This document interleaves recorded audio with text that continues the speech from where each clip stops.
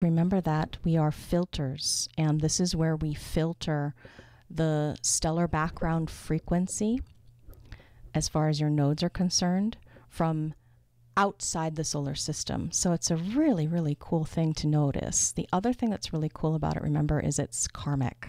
It's the path that you're walking, the road that you travel. So it's the backdrop of your life, and the experiment is to witness or watch the environment that you see and not trying to change it. Because oftentimes the environment that we're walking, the path that we're walking, this is usually where the personality has the most problem with the fact that they're in this place and maybe they don't like it. So the biggest thing is to accept the environment that you're in.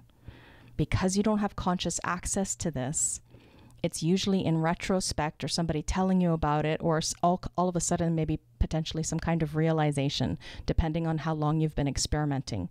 For me personally, it's like an ongoing awareness of like, oh, there it is. There's the people doing their thing, you know, with regards to what that thematic is about. It's also your direction in life. The unconscious is the physical direction. So from the past to the future. It's a really, really magical place, the nodal trajectory. So when you start to study your nodes, because most people start with the sun earth, oh, my sun earth, you know, my incarnation cross, all wonderful. However, when you start to dive into your nodes, this is really, really cool, because this is where the magic happens in your life, and it changes your frequency. When you follow your strategy and authority, your vehicle becomes aligned. If you are not following your strategy, unfortunately, you don't have the access to being in the right place and seeing in the right way, in the way that is correct for you. You'll still be there, but everything will be skewed. Okay, so you're carrying this stage along with you. You don't have to go anywhere. It's not about a physical location in space. It's about what you vibrate to or resonate to. So the monopole itself, this is the little image that Ra drew for that area of the body graph, holds us together through the nodal frequencies. And when you're not operating in alignment, you don't get the nodal frequency that you are designed to fulfill your purpose in. Nodes are where you fulfill your purpose. It's like the pages in the book.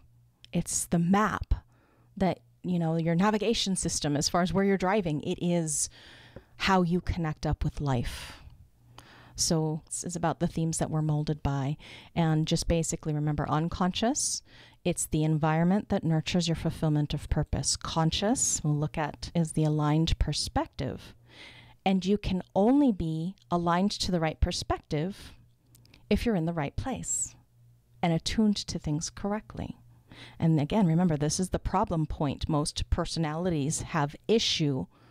My mind, when I first came to this, shaking hands with the devil, I don't want to do that. What is that? You know, so some of these descriptions can be very challenging, and you'll watch as they unfold. Now, it comes more to the fore at a different time in your life, and some of you are before that time, so I'm going to give you your keys to watch out for, because you're not going to get all of this right away. It's unconscious. It's a lifetime developmental process.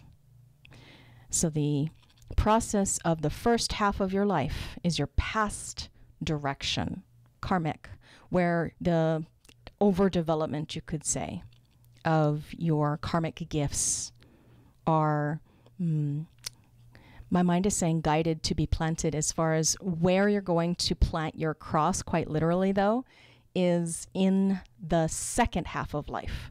So the halfway marker is your midlife crisis, as most people know it, or the Uranus opposition as we know it, between 38 and 44.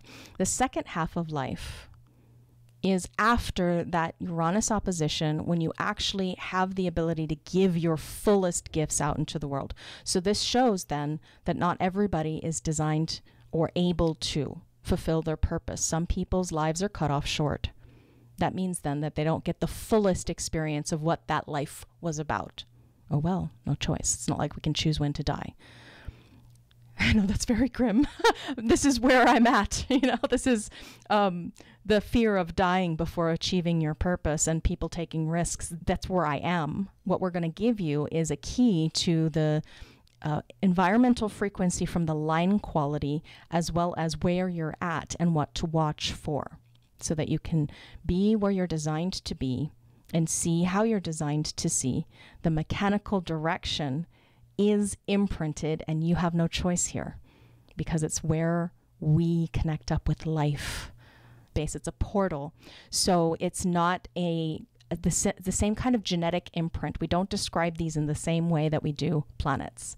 So yes, it is part of you, but it's what you're taking in from the feed around you that becomes part of you. So you're literally nourished from the outside in. And this is the movie that you're watching. When you see your nodes, then you know you're in the right place to fulfill your life's work, no one else's. So it's a stage. Think of it like the movie that you're watching. And because the unconscious is you're not aware of it unless you've been educated to know what to look for. Most people are blinded by this, and they become products of just the nodes without awareness. It becomes hell on earth because they're not operating in alignment. So I have an example of somebody I've been observing, and a famous rave, and I'll go more into that if you don't understand what I'm talking about, an event. Maybe tomorrow, I don't know, we'll see how it goes. The nodes set the stage, the background. So the characteristics and the forces that you meet, that is what is going to lead you to outer authority or true enlightenment. True enlightenment simply means your unique, differentiated perspective as yourself, accepted as yourself, given to another freely, without agenda, operating in alignment. Enlightenment lightens the load of life so that it's not so heavy.